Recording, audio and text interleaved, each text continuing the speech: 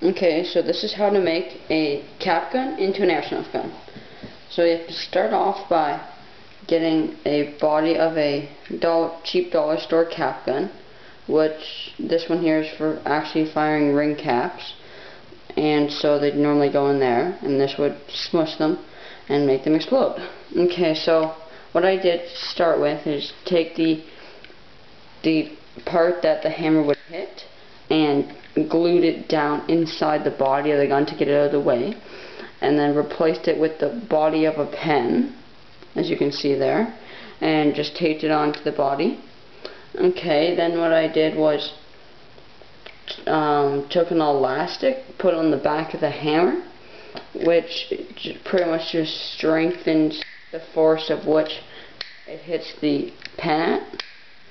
Okay, and so when you pull the trigger, it makes it go back, and this hammer hits the cap when it's placed on the end of the pen.